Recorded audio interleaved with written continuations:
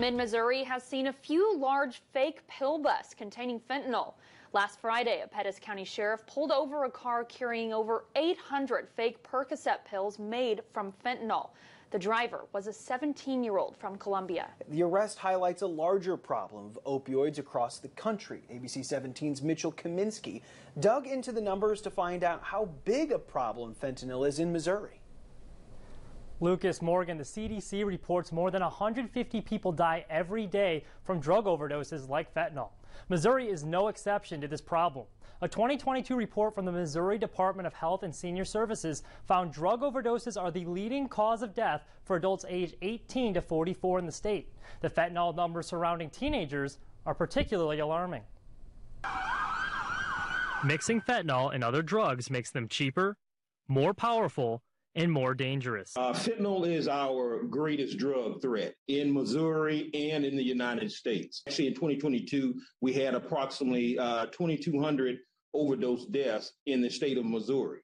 The CDC reported that teen fentanyl deaths went up 182% between 2019 and 2021.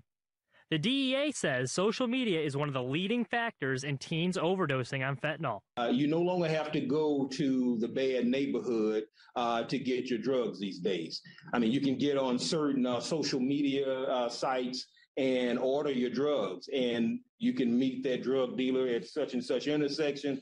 Fentanyl is commonly mixed with other drugs such as heroin, cocaine, and methamphetamine, or made into fake pills that are made to resemble other prescription drugs.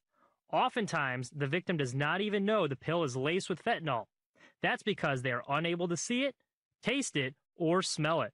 Fentanyl is now the predominant narcotic that we're seeing people present with who have overdoses. Often people think they're getting something different and they may actually be getting fentanyl.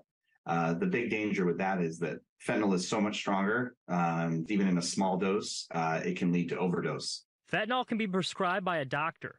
Pharmaceutical fentanyl is made in a controlled setting, so the dosage is monitored.